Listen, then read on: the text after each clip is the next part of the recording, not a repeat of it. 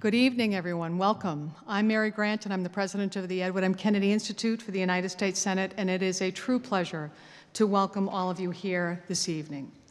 Thank you for being here as we begin a new segment of our Getting to the Point series, conversations with presidential candidates from both sides of the aisle. As voters here in the Commonwealth and across the nation prepare to cast ballots in the 2020 election, the Institute is pleased to provide a venue for candidate conversations. It is essential that we have an opportunity to hear from contenders, no matter what state we vote in or when that primary may be held. Thomas Jefferson once said that an informed citizenry is at the heart of a dynamic democracy. That could not be more accurate for the upcoming elections cycle. Tonight, the Institute is honored to welcome former Massachusetts Governor Bill Weld, who is seeking the Republican nomination for President of the United States.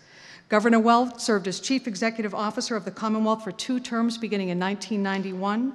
Prior to being elected, Governor Weld served 7 years in President Ronald Reagan's Justice Department as Assistant U.S. Attorney General in charge of the Criminal Division in Washington, D.C., and as the United States Attorney for Massachusetts. Governor, thank you for being here to share your vision and policy views on the issues facing the country. As the primaries heat up, there may be increased tension among the political parties or even divisions within. Be that as it may, in the midst of competition, we at the Institute believe that there remains the opportunity and indeed the need for civil discourse and the pursuit of common ground, something that the man for whom the Institute is named was a master at. To moderate tonight's conversation, we are delighted to welcome back to the Institute Alison King. Alison is an award-winning political reporter with NBC Boston and New England Cable News. She has been at those stations for over 2 decades and has covered many campaigns, including 6 presidential races, with some of the location coverage on-site in New Hampshire. Alison, it is always great to have you at the Institute. Next, and before the conversation begins, I would like to invite you to please join me in welcoming Governor Weld to the podium to provide some opening comments. Governor Weld, welcome.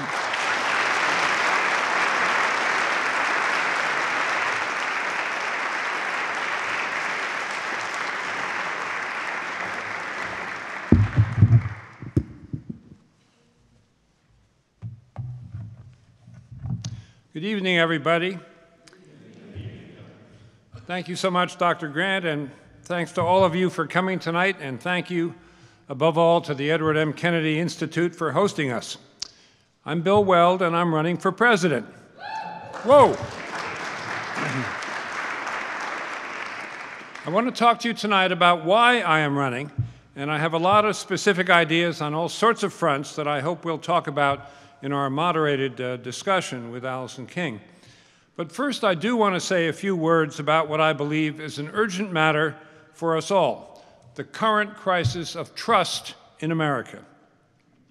I believe we've reached a critical tipping point in the history of our country, a time when we must take action to preserve and safeguard the freedoms and thriving prosperity that this country's citizens have enjoyed for the last 240 years.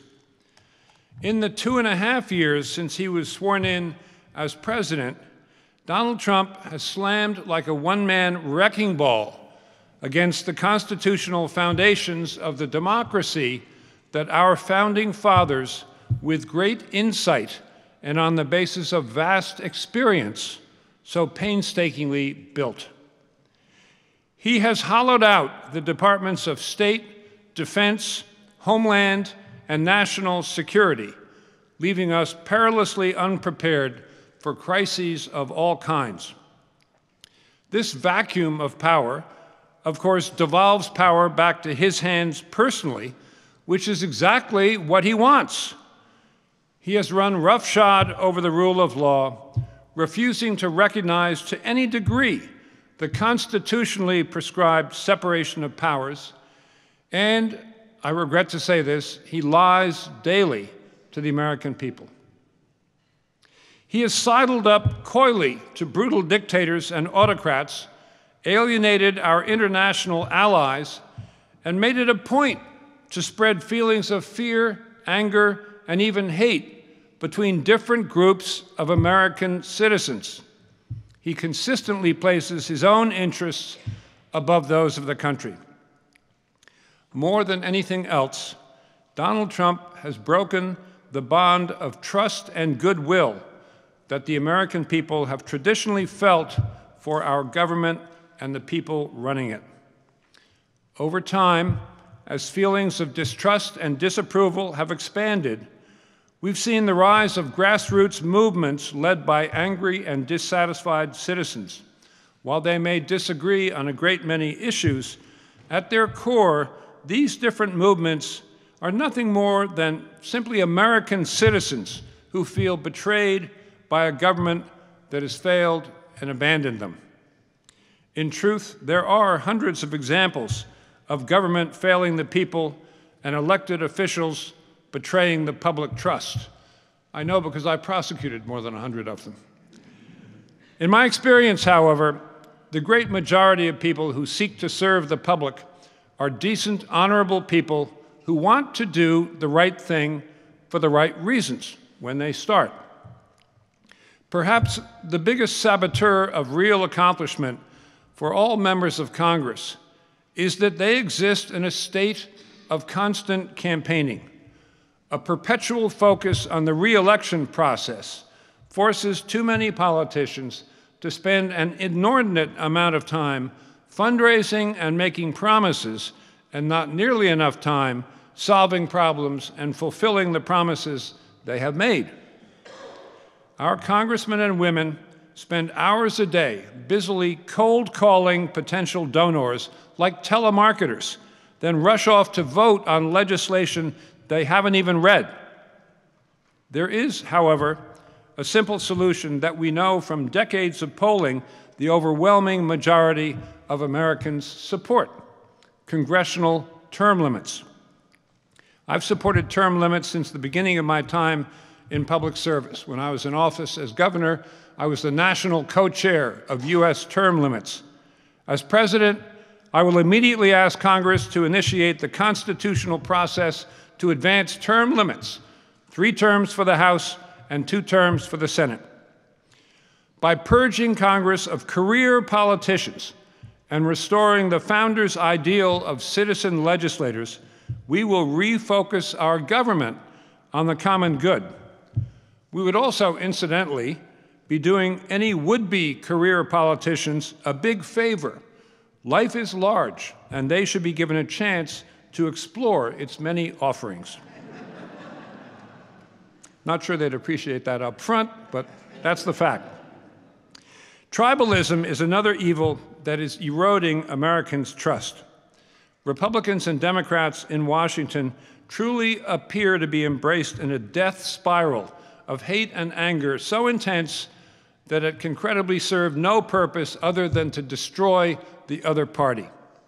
Anger, when unaddressed, intensifies to rage, which fuels greater hatred and harsher insults. And as the chaos emanated from Washington washes over the people, formerly legitimate expressions of protest often escalate into ugly spectacles of pandemonium. Our constitutionally protected right to freedom of speech, which guarantees a voice to the disfranchised, has always made our nation stronger. But over the past 2 years, the tone of free expression has too often turned hateful, and public protests have become heartbreakingly violent. A growing culture of insult, chaos, and ever-escalating rage leads inextricably to violence. This is exactly how tyrannies are born.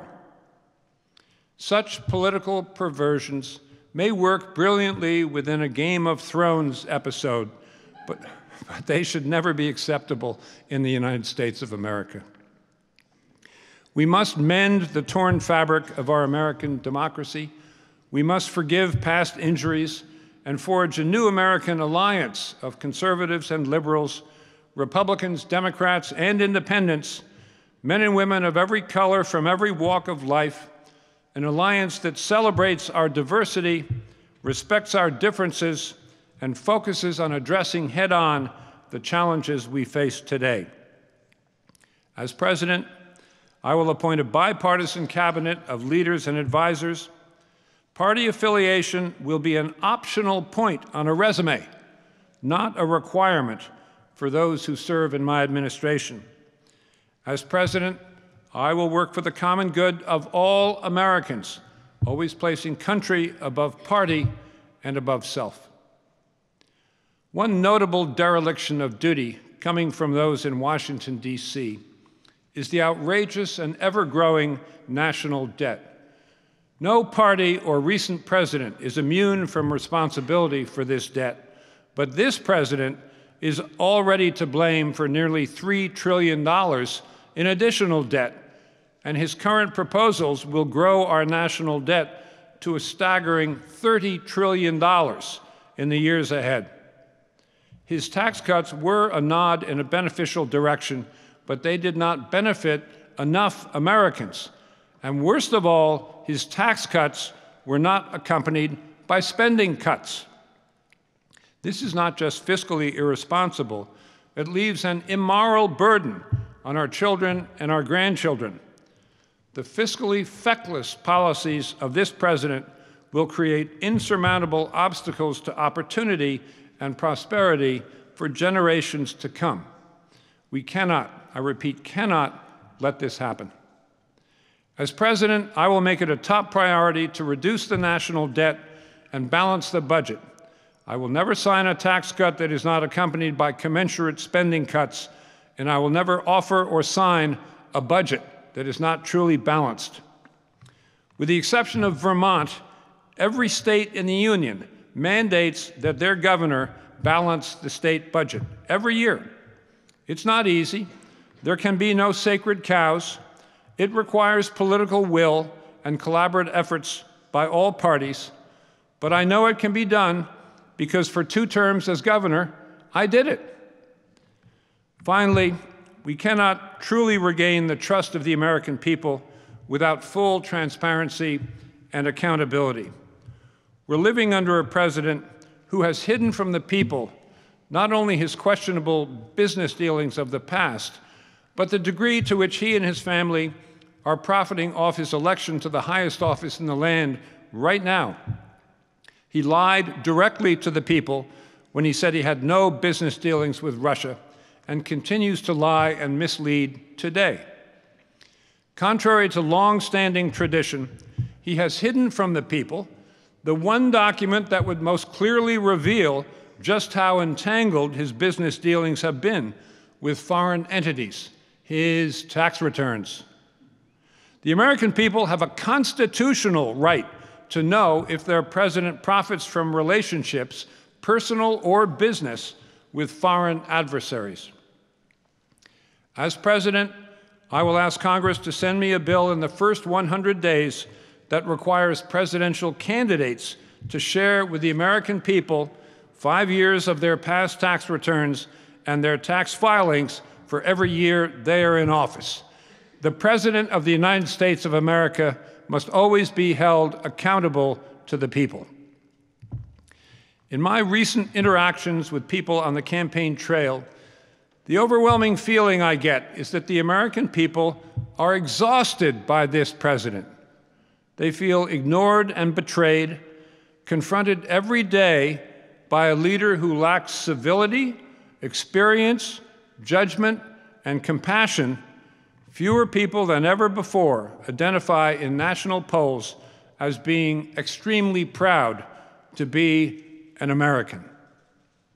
This president is a cancer on our nation. Only we, the people, can cure what ails us. I'm not running for president just to defeat Donald Trump. I'm running to restore the faith and trust of the American people and the pride that we feel to be Americans. We deserve better. Our children deserve better. I'm asking you, each one of you, to stand with me. Let us work together to make sure that every American can look forward to a future that is bright, exciting, loving, and productive. Thank you very much.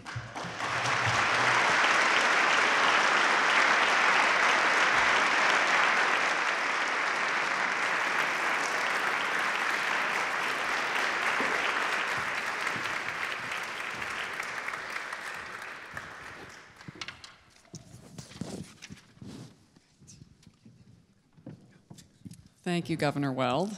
Always great to hear your perspective and point of view in your wild journey of a career that you've had.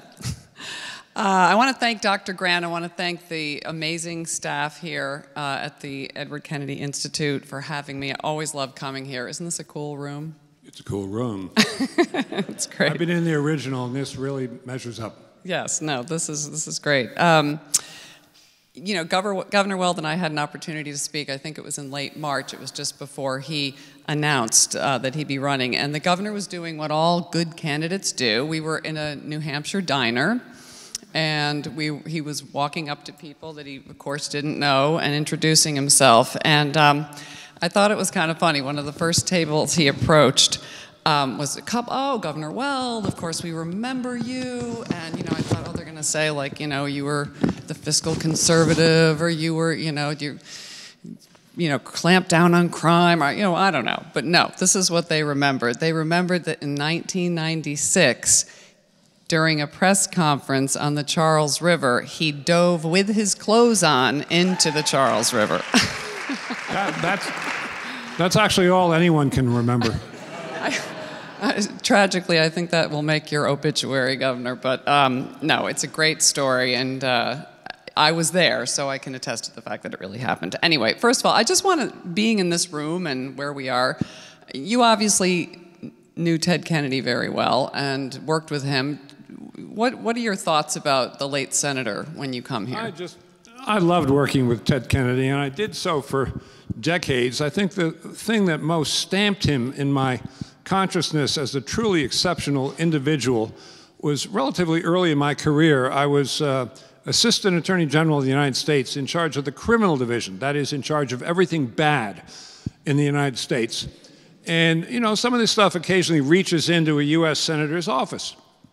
So I occasionally had to go visit individual senators to tell them about some trouble or something incubus that had washed up at their door, never in an accusatory way, although the facts were bad enough, but I always was polite.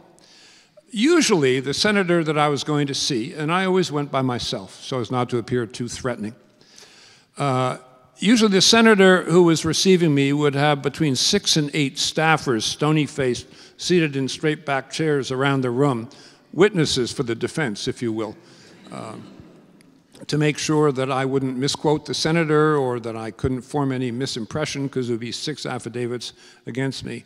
Only one senator in the United States Senate always received me alone, and it was Ted Kennedy. You know, I'm not really surprised to hear that, actually. But, well, thank you very much. Let's just jump right into this. You know, Governor, you've had a long and distinguished career. You love to fish. You love to hunt. You love the great outdoors. You have a wonderful family. Are you doing this because you really want to do this, or are you feeling like no one else is stepping up to take this role and you need to do this? Well, no, I'm doing it for exactly the reasons I just mentioned at the top there. I do think there's a crisis of trust in the country. I meant everything I said about the president's natural inclinations being in the autocratic direction, more power for him and less power for the constructs that are in our Constitution. You know, if he says, as he does, that a free press is the enemy of the people, I mean, not even in Animal Farm do you hear statements like that. You know, war is peace, peace is war. But it's like Never Never Land in this president's White House. Down is up and up is down.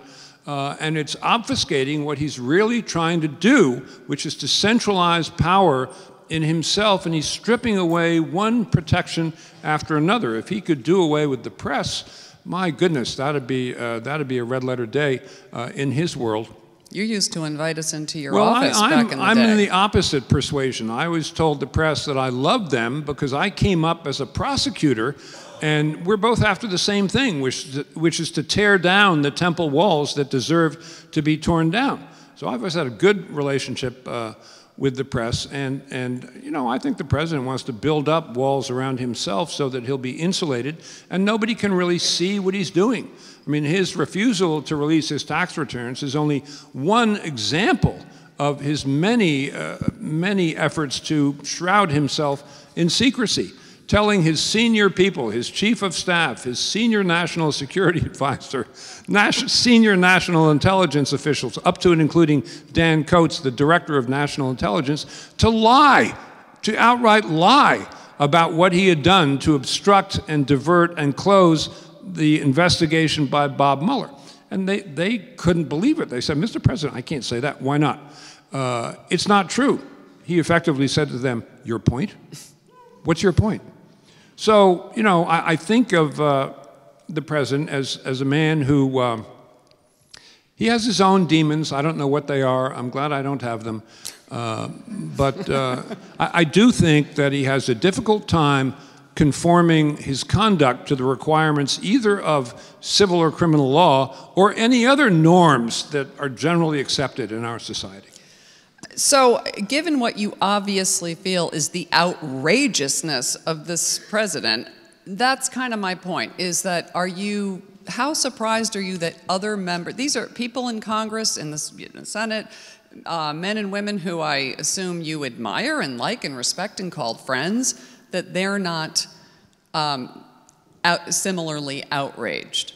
Well, I was asked that question in mid-February when I started, and I said, well, I don't know. You know, I'm just getting going here. Now it's mid-late May. Now I am surprised. Not that other people haven't jumped in the race, because that carries certain responsibilities that may be difficult for some people to take on when they're a sitting governor of a state, you know, fearing correctly that the president would wreak reprisals upon their state. But no one's even raised their hand.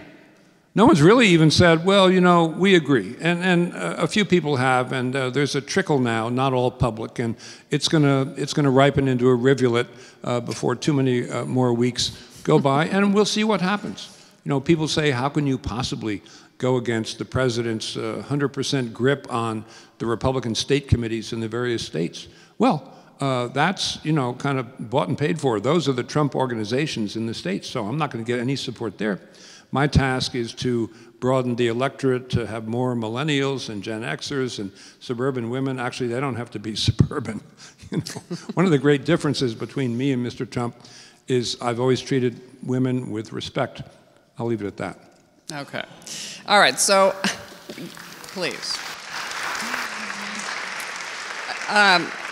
Governor, you always, when you ran for governor, when you ran for U.S. Senate, you always had sort of a clear platform. I think in '96 it was crime, welfare, and taxes. I heard it so many times it's embedded in my brain. What is your platform running for president? Alison, as I mentioned to you earlier, I woke up at 6 o'clock this morning and I wrote up some platform issues where I disagree with the incumbent, and I think this describes my platform. Do you mind? Please. Donald Trump and I are two men who have nothing in common. I'm an economic conservative. He is not. Read spending cuts, which I did in office. I was ranked the most fiscally conservative governor in the United States. I cut spending. He didn't. I'm for working with our allies. He's for insulting them. He's for encouraging despots and autocrats abroad. Not me. He's for encouraging despotism at home. No free press, no rule of law. I've devoted my entire career to the rule of law, which he openly mocks, both in governing and in his personal behavior. I've always treated women with respect. He has not. I was an early leader on gay and lesbian civil rights. He was not. He's anti-abortion. I'm pro-choice. By the way, that's a free ball. You get to have your own position there, so I'm not criticizing people who aren't pro-choice. I'm just saying it's up to everybody, and we don't want to be dictated to by political leadership in Washington or anywhere else.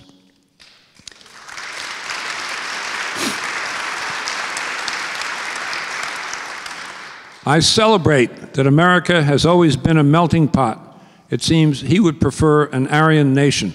I know that sounds strong and tough, but he's very interested in bloodlines, and it has resonance. I think the essence of our democratic system is that the individual shall not be thrust into a corner. He seems to delight in driving individuals into corners. I'm for free trade, he's not. He loves tariffs, I don't. Okay, there you have it. So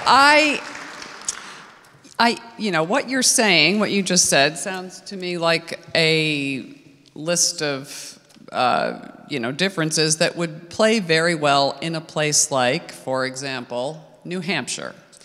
Now, New Hampshire seems to me to be a state for you that's pretty must-win-ish. And yet, the Republican Party there, I think it's something like 68 or 70%, are strongly in the Donald Trump camp. So tell these people, and I've heard you explain this, Governor, before, but I think people always ask me this: what is your path to a win? Well, New Hampshire, like Massachusetts and Vermont, is a state that permits crossover voting. So there's an easy path to expanding the electorate beyond the party officials of the Republican Party. In Vermont, even a Democrat can take a Republican ballot on primary day. In Massachusetts and New Hampshire, an unaffiliated or independent voter can take a Republican ballot. That's how I got elected governor in Massachusetts. If you were born then, you may recall it. The Republican primary was a standoff among Republican voters, and the independents flocked into the Republican primary, my primary, to my favor 6-1, 6-1. And so I won the primary by quite a lot. So that's my path. And, you know, I'm going to be emphasizing issues that are of interest to a broader electorate beyond the Republican State Committee. For example, climate change is a big part of what I think needs to be addressed head-on. I would rejoin the Paris Accords. I do believe the polar ice cap is melting. I'm familiar with the impact that 1 degree Celsius increase would have on the degree of melting in the polar ice cap, and how soon all of our shorelines will be rearranged. I think almost no matter what we do, all those mountain glaciers around the world, which are the sole source of water for 300 million people, are going to disappear unless we act strenuously right now. I think the energy mix of the future that we need for our grid and around the world is a mix of renewables, of wind and solar, also hydro from Canada for us, and thermal energy, very much misunderstood, but there are hot granites under the surface of the Earth, which if you ran a tube of cold water down them and they came up the other blowhole as steam, could meet the electricity needs of the United States for a period of years. And they are fed by the magma, which is the inexhaustible source of heat from the center of the Earth. So they're not going anywhere. Matter of fact, the center of the Earth, again, this is little understood, but it's a nuclear reactor. So that heat is going to go up the magma into these hot granites forever. Lastly, and this may be somewhat controversial in this room, but I think that just objectively, about 25% of our base should come from nuclear power. And I'm not talking about huge nuclear plants built on a barrier reef, you know, which is what happened in Fukushima. But something like what the country of France did in the 80s, where they moved all of a sudden to vest pocket nuclear plants, which ever since then have supplied 75% of their electricity. And the sharpest reduction in CO2 emissions ever recorded was when France did that. And I've been to enough rural counties, like the counties up near the lakes in the northern part of New York State, where the people are crying for more nuclear plants. Please, they're a wonderful employer, they're totally safe, and you know, I think they're right. So a little bit more thinking has to go into climate change and energy than President Trump has done with his one-word slogan, hoax. So that's the sort of issue that may bring voters into the Republican Party who can be persuaded that that used to be a Republican Party issue. And certainly the millennials know that they're going to reap the whirlwind there, just as they know that they're going to reap the whirlwind from indiscriminate trillion deficits every year. We're not going to pay that bill. They're going to pay that bill. And they're never going to see Social Security. They're already suspicious that they're never going to see Social Security. And if nothing changes, they're right. So while, I wasn't going to jump into this yet, but while you just are on climate change, I know many people in the room, and it was one of the questions here, is about the Green New Deal. And I'm wondering how you feel about it. Do you support it? And if yes, why? And if not, why? Well, the Green New Deal is fine so far as it goes on renewables and the sources of energy. In fact, what I just said is consistent with the Green New Deal, except that Alexandria Ocasio-Cortez's first draft of the Green New Deal had nuclear in it, and it got taken out for political reasons because some of her coalition thought nuclear power is dirty because it creates nuclear waste, which can be disposed of, and then you're left with zero CO2 emissions. So I have nuclear in my package. It's not in the Green New Deal. So that's energy and climate change, and I agree with them on that stuff. However, as you know, it goes on to matters utterly unrelated to weather, and it says there's going to be no more oppression. No one is going to be oppressed. Okay, well that's a goal, as you know from what I said up there. Individuals shall not be thrust in a corner, but no oppression. Then it goes on to say everyone in the United States will have a guaranteed basic annual income, and it pointedly goes on to say even those unwilling to work. Yeah, so I'm off the bus there. I mean, I'm the person who put in a work requirement for welfare, and it was hugely popular. It became the basis for the 1996 federal law, and the welfare rolls declined by 70% the next year, proving that, they didn't really need to be on welfare. They could have moved in with their sister. But, and people would say, when I first started to float this idea, oh, no. You don't, I'm already thinking about getting a job. I'm looking for work. It's so hard. And under the law that we passed, they didn't have to look for work. All they had to do was go to work, because we had a job for them at the local power plant, municipal power plant, the local school, raking leaves, painting, the sort of stuff that we had prisoners in our prison system doing when I was governor. Get them out of prison. A variety of experience, save the taxpayers money, never had a security problem. But they didn't want to go to work. They wanted to not work and be paid. And that is enshrined in the Green New Deal. So that's a non-starter. So you like big chunks of it, but there's a lot of it you have a problem with, obviously. I like the energy and environmental stuff, except that I would very much add nuclear. And I don't like the other stuff. Okay, fair enough. So the budget deficit, and I bring this up because I know you fancy yourself one of the most, I bet you feel like you are the most fiscally conservative candidate in the race, Democrat or Republican. So far, that's certainly true. So Republicans have always been the party of fiscal conservatism, deficit hawks. What happened? I think everyone in Washington has just gotten flabby about this issue. And, everyone has their pet priorities that they want to pass to reward the people that gave them all those campaign contributions. So the Democrats want to increase social spending by 5% every year. The Republicans want to increase military spending by 5% every year. So they scream and are filled with rage, as I was describing earlier. And then at the end of it, after this huge catfight, they say, oh, what the heck, we'll reach across the aisle, we'll send this one to conference committee, and we'll reach a compromise, which is agreeing to raise everything 10%. That's exactly what they do. That's how it happens. So what would you do, to right the ship in that regard? So I would do what we did in Massachusetts. Charlie Baker and I got together. We read this book by David Osborne called Laboratories of Democracy, which pioneered the idea of zero-based budgeting, which is taking every account in the budget and starting it each year at zero, not at last year plus 5%, which is what they do in Washington. In Washington, anything less than a 5% increase is called a cut.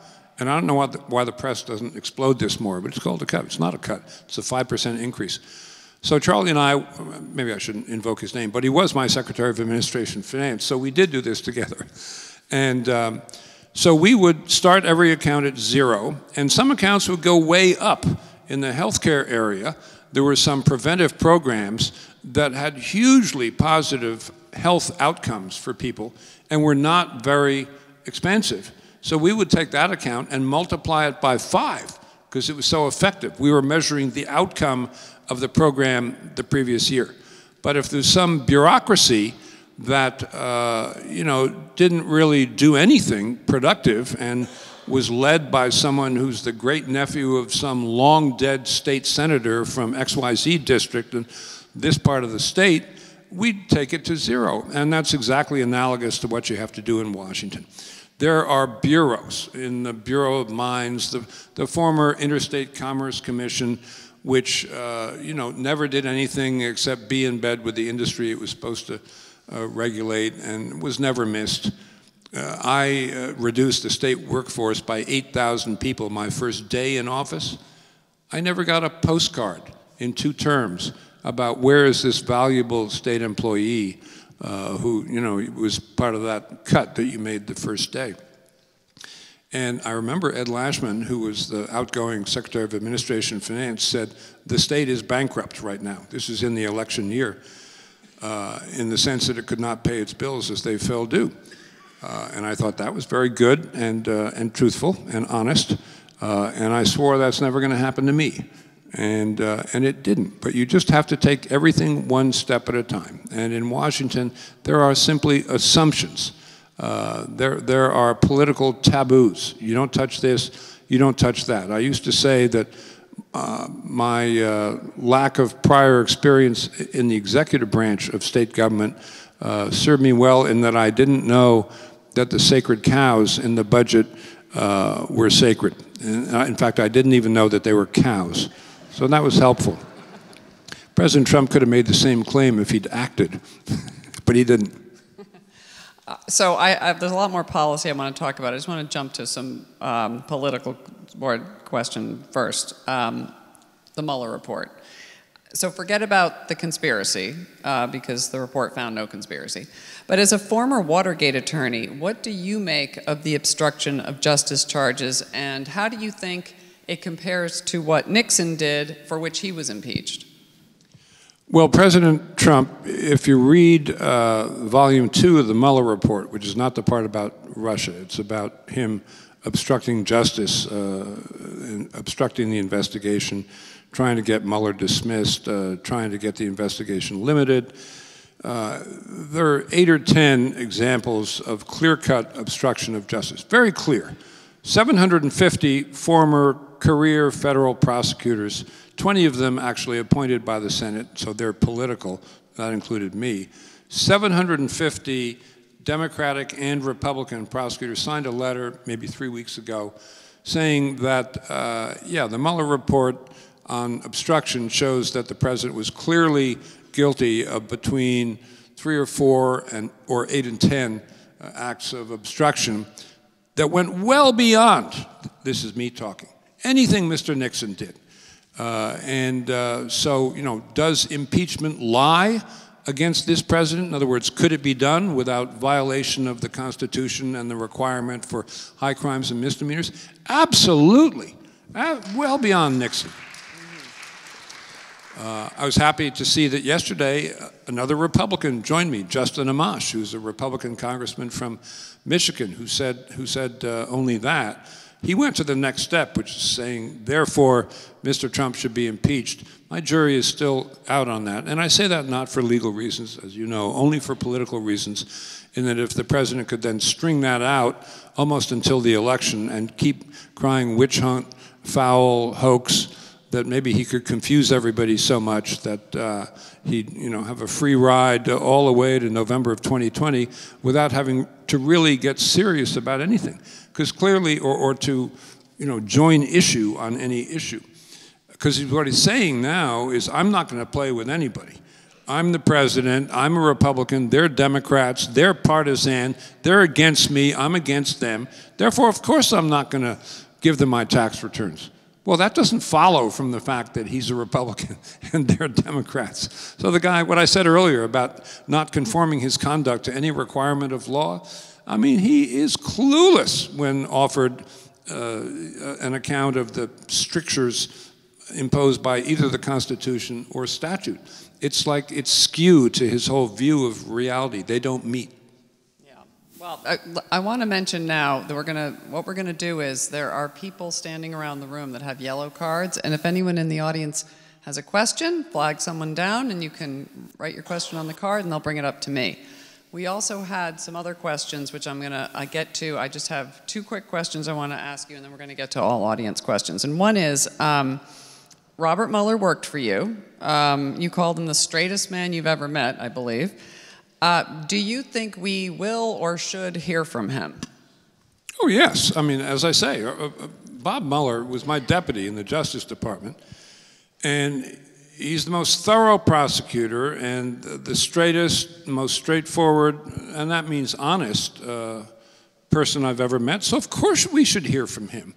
I'd love to know whether my reading of what went on is correct. My reading is that Bill Barr, the new AG, who is Bob's technical superior, said, I'm not going to let you indict the president for obstruction. I'm just going to veto it, and I outrank you, so why do you want to perform a vain act?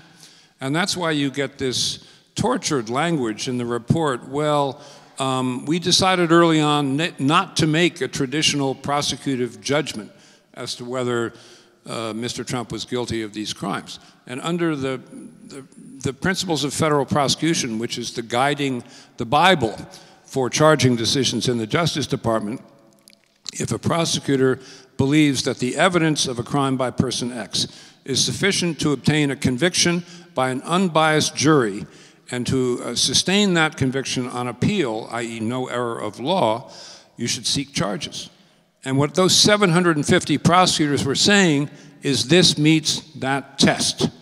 And that wasn't good enough for Bill Barr, the new AG, because he had sent a memo to the Justice Department and immediately to the president, one suspects, in June of 2018, saying, I, Bill Barr, don't think you can be indicted for obstruction unless you committed the underlying offense, which would be equivalent to saying that Mr. Nixon could never have been proceeded against for obstructing the Watergate investigation unless he had been in the basement of the Watergate Hotel with G. Gordon Liddy and Howard Hunt committing the break-in.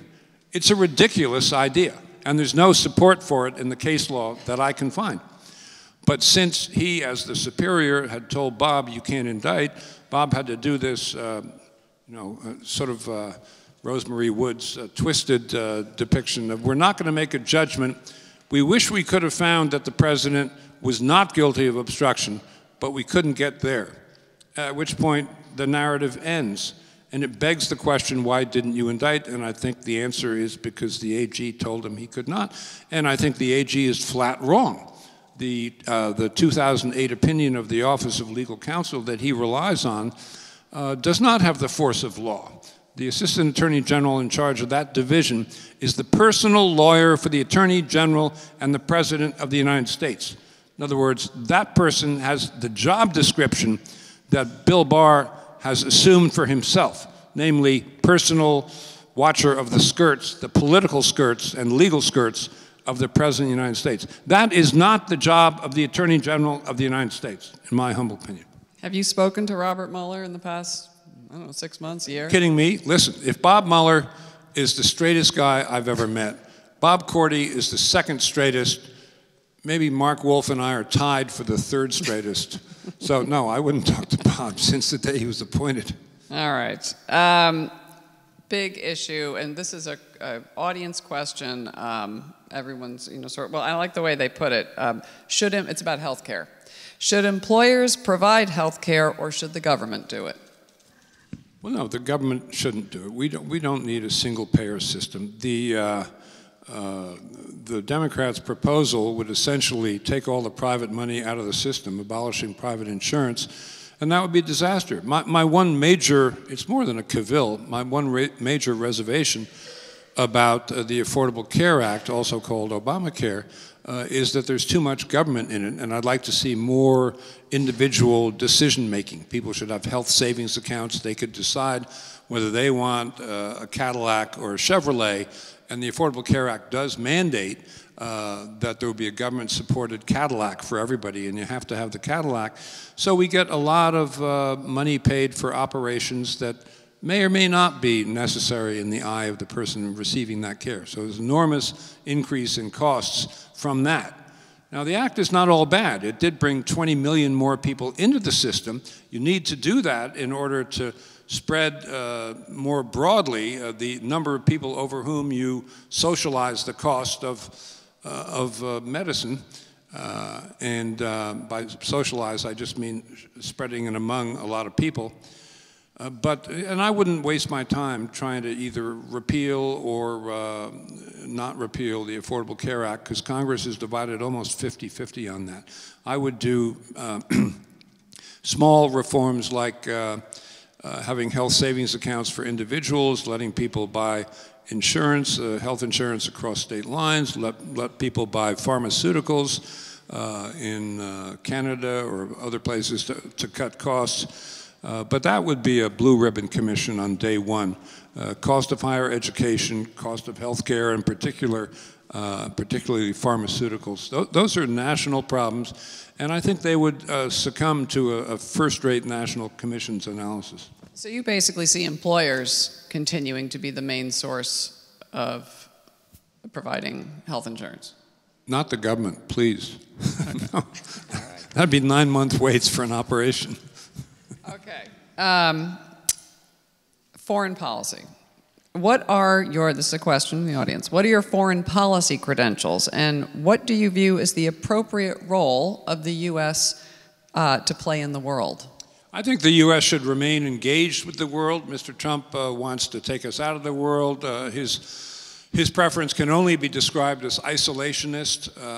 You know, I grew up in a world where we were engaged and the world was prosperous and safe as a result. The United States has been the enforcer of first resort and last resort since World War II in keeping the sea lanes and the air lanes open for commerce, which contribute directly to the prosperity of many, many countries in the world, including the United States. So I think that's a legit role.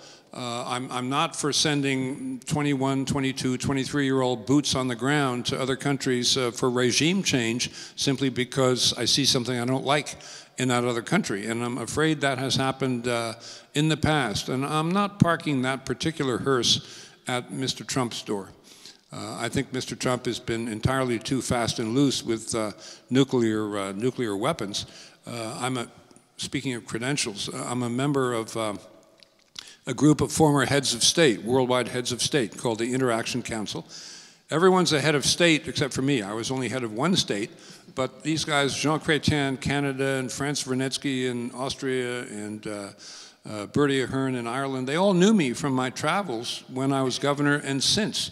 When I was governor, I led 16 trade missions to Asia and Africa and Latin America and South America. And since then, a lot of my law and consulting practice has been with natural resources companies all over the world, mainly Asia and Africa. But Leslie and I should have introduced my wife Leslie earlier. Hi, baby. So, so we go to these meetings of the former heads of state every year in Azerbaijan, Bahrain, Peking recently, where I got to have a one-on-one with Wang Qishan, who's the number 2 or 3 guy in China. So we've been rubbing elbows with heads of state and former heads of state for a long time. And when I say I could start Monday in the Oval Office, I'm including the international arena. I'm an active member of the Council on Foreign Relations. May not be everybody's dish of tea, but it certainly exposes you to a lot of foreign policy issues. And so at these meetings, the heads of state talk about the greatest threats facing their countries. Every year, number 1 is nuclear non-proliferation. Number 2 is religious sectarianism, which is a euphemism for Sunni versus Shia. Number 3 is water, and number 4 is food. That's what the heads of government worry about when they go to sleep at night. And I've internalized all this in my travels. So those are my credentials, and that's what I think. So, you know, I mean, Trump's critics will say his foreign policy is a bunch of bluster and threats and bullying, but there are a lot of Republicans who think that he's been tough and effective. Well, his first recourse is tariffs and thumping on the table and bullying, which is his style in business as well. You know, I do think that China, I had high hopes for Xi Jinping when he came in. He had family ties to the province of Guangdong, which is the southern province, and I spent a lot of time there when I was in office. It was the first part of China to liberalize, meaning turn in a market direction. And so I thought he was a market-oriented guy, and his rival for the top spot, Bo Xilai, was a terrible Maoist cult of personality guy. He's the guy whose wife killed the Englishman and got all kinds of trouble, lots of trouble. So I was pleased when Xi Jinping got in, but he's taken a turn. And when he came in, he made market-type noises about we're going to bring the SOEs, the state-owned enterprises, to heel so they can't be so inefficient. And that's been reversed. They're going back to the SOEs and having huge government subsidies, which gives those companies an unfair advantage in trade and investment around the world. I can tell you, I spent a reasonable amount of time in Africa. The Chinese are beating our brains in Africa, because China National Railway Company or another state-owned enterprise will come along and say, well, you need this, that, and the other infrastructure. We'd be happy to build that for you, assuming that you hire us to do it, and we won't even charge you anything. All we want is a 15-year supply contract for all your cobalt and your platinum and palladium. It's a good deal for the Chinese, and they're beating our brains in. And that's an unfair advantage. And on intellectual property, you know, it's their position is completely insupportable. They passed a law saying that anyone who interferes with the exploitation of intellectual property, who has a joint venture with anyone in China, is guilty of a criminal offense. Well, that means that if you have any IP and you do business in China, they have a right to steal your IP, or you're going to jail. So I think Trump is right to be tough with the Chinese. What I would not go along with is his first, last, and seemingly almost only recourse is tariffs and sanction. It's all negativity, which is how he behaves in the business world as well. To negotiate with Donald Trump is to experience true negativity. And he's most negative toward the little people. When his casinos went bankrupt in Atlantic City, he got with the banks and said, you guys have to pay me hundreds of millions of dollars of more money, even though my casinos went bankrupt, because if you don't, I will walk and you will lose all your collateral. And we can create a pot of money to fund this by making sure that all the little people, the vendors, get stiffed and don't collect more than 5 or 10 cents on the dollar. I'm not making this up. And that'll create a pot of money so you can give me a lot of money, and you, the big banks, will have more money as well. I'll tell you, I'm starting to lose it about big banks. It's an increasingly not pretty story. Well, and that's a whole other issue there, but I would like to get to education, because many Democrats are calling for free public college, debt-free education, which I'm guessing is going to be pretty popular with voters out there, especially in the 20, 30, even into 48 range with people with very large college debt. How do you feel about these proposals, and what's your solution if not? Well, I think free college education for everybody is probably a bridge too far. That's the Sanders proposal. But I have made a major policy proposal that the workers who get, U.S. workers who get displaced over the next 10 years as a result of robotics and drones and machine learning and self-driving vehicles and artificial intelligence, and there'll be a lot of them. Some people say 15% of the U.S. workforce, some people say 25%. There will be replacement jobs that require more technical skills than these people now have, but they require 2 more years of learning, which is essentially the equivalent of community college level. And I think that should be free to the displaced workers. It would not be very expensive. I've priced it out for a couple of states. It would be a fraction of 1% of the state budget. That's without any federal help at all. And it would be addressing a national need. And if you turn the clock back, and even I was not alive for this, but when the GIs came home from World War II, there was the GI Bill. They could go to college anywhere they wanted. It was essentially a voucher system, highly successful. They got reintegrated into society. They were the greatest generation. The older Bush's book, or Tom Brokaw's book about the older Bush and his generation. They were the greatest generation. Well, maybe we can make this generation's displaced workers the greatest generation. And those are Trump voters. Those are displaced workers. No one in Washington is doing a thing for them. But so the idea of,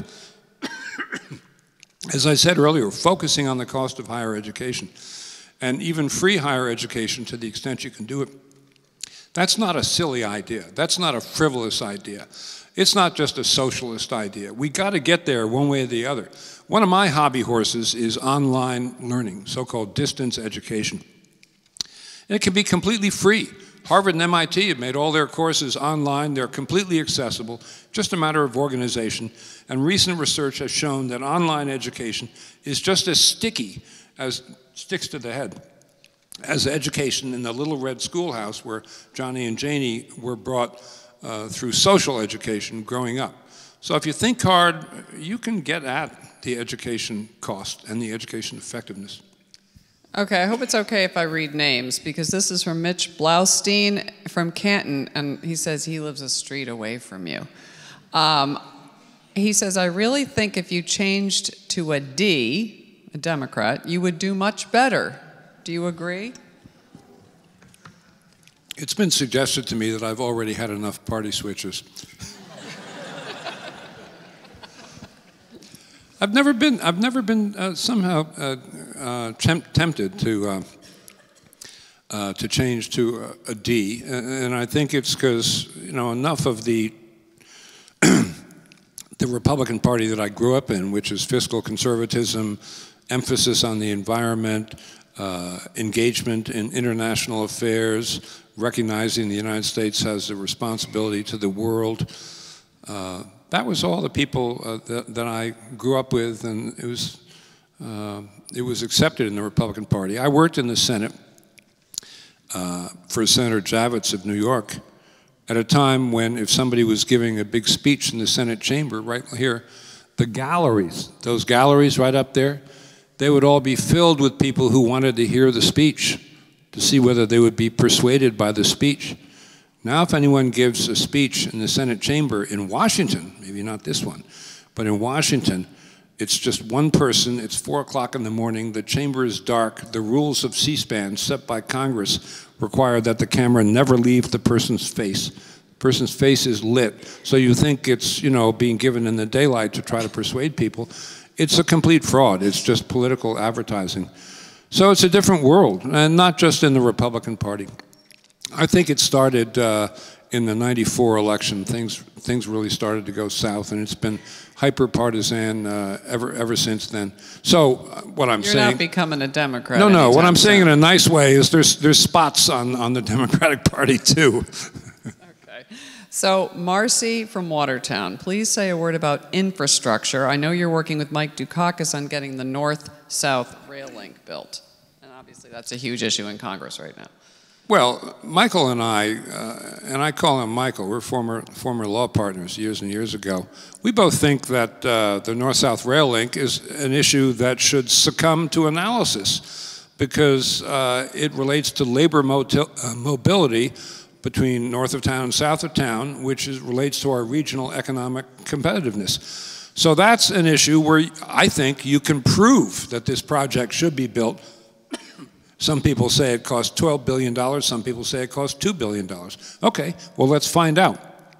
And it may survive cost-benefit analysis. But I've always thought that having the trains turn around when they get to South Station, and you have to have 60 acres of layover space south of Boston, which could be devoted to other uses. So, and I think infrastructure is a wonderful expenditure of public funds. It does have to survive cost-benefit analysis. I'm quite interested in having the private sector participate in that. And the other national organization I was head of, besides U.S. term limits, was the United States Privatization Council. And I do think a lot of the big, matter of fact, I know a lot of the big engineering and construction firms, if a proper contract could be devised, and I could do it, would be very happy to shoulder the initial burden through the genius of the U.S. financial system, the initial cost of some of these projects. So that would be one thing I would bring to the table that you don't hear too much about these days. All you hear is we need X trillion dollars for infrastructure for projects that are shovel-ready out there. They aren't always shovel-ready, and they don't always pass cost-benefit analysis, and they get awarded on the basis of politics. But, you know, I'm just briefly, obviously, it seems like infrastructure is the one thing down on Capitol Hill that people could actually come together on, and there seems like there's They sure could. They sure could, because every one of those projects is in somebody's district, and they'll get together, you know, log rolling and earmarks are supposed to be a thing of the past. But if you say to Congress, well, I've got $10 trillion here to spend on infrastructure, do you think you folks could get together and decide how to spend it? Yeah, they could get together in a big hurry and decide how to spend it. And it doesn't mean it would be wisely spent. Okay, fair enough. David from Natick, and I love this question because I was wondering this myself. Will you be able to have an opportunity to debate the president? How is that going to work? Does he has to agree to that in order for? Well, he has said, I'm not debating Bill Weld or anybody else. It's part of his new offensive to say that he lives in a hermetically sealed bubble, and no one's allowed to talk to him, and he doesn't have to talk to anybody else. Now, whether that sticks depends on political developments over the next 6, 8, 10 months, and ultimately it's 18 months until the election. Historically, the Presidential Commission on Debates has said, okay, we're going to host these debates, and anybody who's over 15% gets to be in the debates. And Gary Johnson and I got to 13% shortly before that decision was made, so we didn't get in the debates, but we almost did. Now, you know, in a two-man race, frankly, as the discussion wears on and I get to make my arguments and get more around the country, I'm highly likely to be over 15%. So maybe the Presidential Commission on Debates, which was my great foe last time, will wind up being my friend. And then it might be difficult for the president to say no, because then you're going to have me with an audience of 60 million people and an empty chair next to me. But I don't know how it's going to play out, but that's certainly a delicious scenario. Yeah, I was going to, do you dream about getting to stand up there with him and debate him? Because the next question is, what would even better would be if he filled that chair. Well, and would you have a particular strategy? I mean, there's, you know, there's two ways of going about it. You take him head on and you go tit for tat on every insult, or you ignore that. What would your strategy in that regard be? Well, people sometimes say, if he just insults you over the top, are you going to sit there and take it? And the answer is absolutely not. I would not play by the Marquis of Queensberry's rules if he's not. But, you know, you see the 8 debates that I had with John Kerry when I ran against him and lost, but ran against him in 1996. It was pretty hot and heavy, and no quarter given nor asked. But it was, you know, a fair fight, as I always said, and he said. And I think we gave the issues a pretty good vetting, and we had very different perspectives. John, at that point, I thought, was one of the 3 or 4 most liberal members of the United States Senate. And I was pretty conservative on crime, welfare, and taxes. So we weren't even in the same area. So we could have been much more mean than we were, but we weren't mean at all. It was carried out on a vigorous but pretty high plane. So I could do that. Somehow, I don't think that the president's approach would lend itself to that. No. Margaret from Concord, what are your thoughts on gun control and how to stop school shootings? I mean, this is a voting issue for a lot of people. Where does it go on the totem? So I think we have to focus on keeping guns out of the hands of people who might have mental illness problem, like Sandy Hook, which I think is the worst of all. I can't get that out of my head. Were you ever an NRA member? Or are you an NRA? No, I'm not. But I'm a lifelong hunter, as you know. That's why I asked.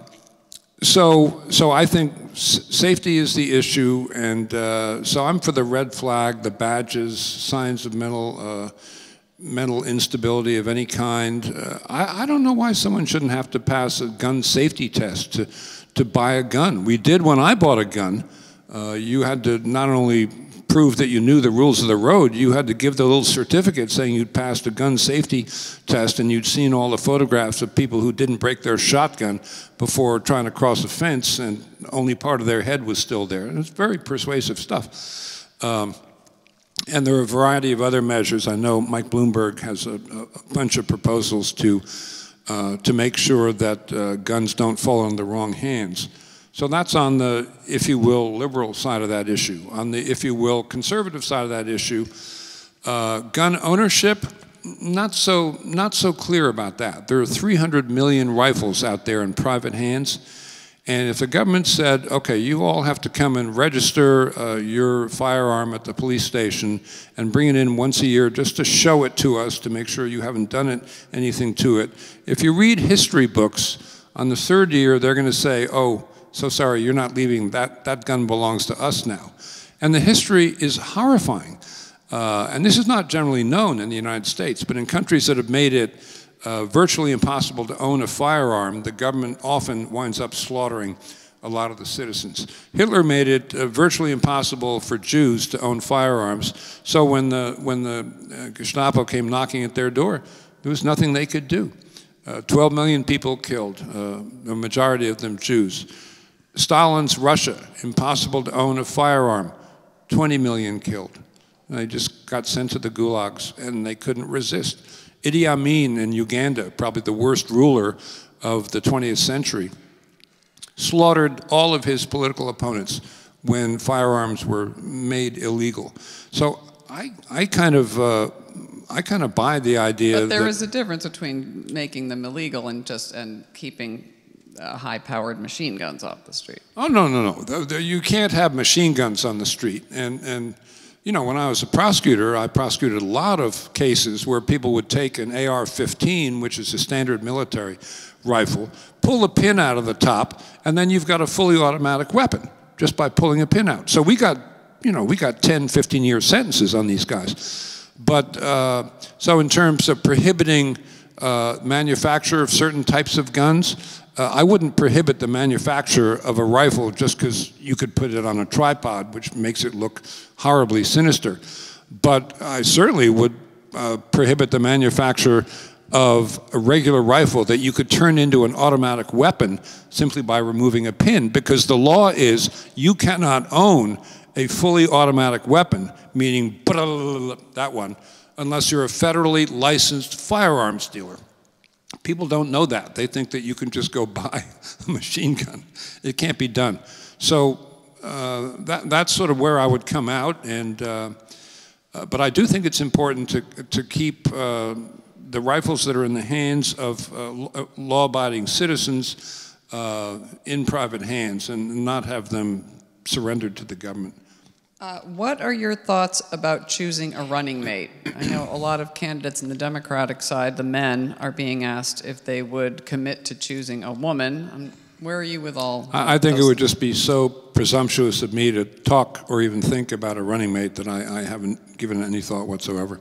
Okay. Marie Louise Jackson Miller of Quincy wants to know if you are planning to reduce military spending, and if so, what your strategy would be. Well, I might. I remember 1984 when Gary Hart ran as a so-called Atari Democrat, and he had a lot of plans for making our weapon systems smarter and less expensive, and I wouldn't be willing, as I sit here, to take an oath saying that there's not room to do that sort of thing again. In other words, I'm not wed to last year's military budget plus 5%, put it that way, or 10%. Okay. So I want to make sure I get in. There's so many good questions here. Are you waiting for Donald Trump to come up with a nickname for you? That's one of the questions. Well, we've thought of a few for him, I can tell you that. Yeah, would you do that? Would you get into calling him nicknames if he starts throwing one out at you? Or are you kidding? I'm trigger happy on this. I'm just waiting for the first. Oh, give us like a Bring on the first insult. Give us a little hint. Bill de Blasio says it's con Don, but I don't know. What have you had any We thoughts? think that's good, but not great. We think we can do better. Okay, so how would you, this is another audience question, how will you bring Congress together to cross the aisle for the unity, the good of the country? Well, you got to lead by example, and as you know, in this state, I inaugurated the system of meeting with the Senate President and the Speaker of the House and the Lieutenant Governor, and we were Republicans and they were Democrats, every week, every Monday. And we talked and joked, and occasionally we talked substance, but usually it was social. And my thinking was, it's hard to stab somebody in the back or tell the press that they're a jerk if you know you're going to be having this essentially friendly and social meeting within the next 7 days. And it worked so well that they're still doing it. And that's a little thing. It's kind of like, you know, the meetings when Sam Rayburn was Speaker of the House in Washington. They would meet for bourbon and branch water at the Board of Education, which met in this tiny room underneath a wonderful marble staircase. But a lot got done there.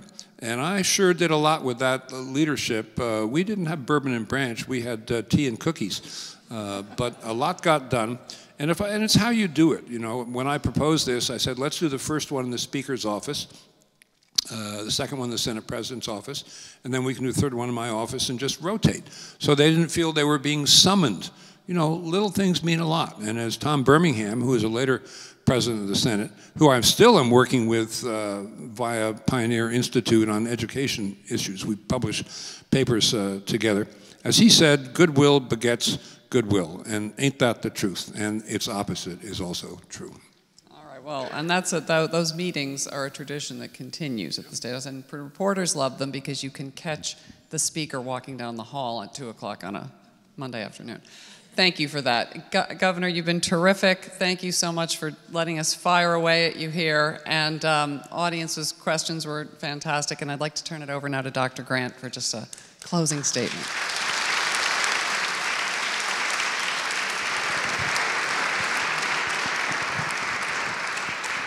Thank you all for coming this evening. And Governor Weld, I want to thank you for leading us in this very informative conversation, helping us to launch this presidential series. Thank you so much for being with us. How about a round of applause for Governor Weld? Thank you.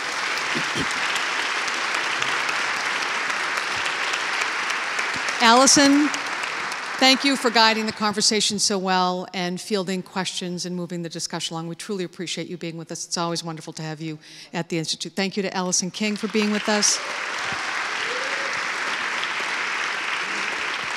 The governor has generously offered to remain for a few moments after the program for photos, if anyone would like one. And I also want to just invite all of you to return to this series. We will be joined on June 13th by Congressman Seth Moulton, who will be next up in our presidential series. So please feel free to come back, register, bring your colleagues with you. Each day, the Institute welcomes people into this beautiful replica of the United States Senate, where we learn how to make public policy and have discussions. And so maybe, as we work through these conversations, there will be others who come through this place over time who one day will consider running for President of the United States. Thank you all for coming. Governor, thank you. Alison, thank you. Good evening.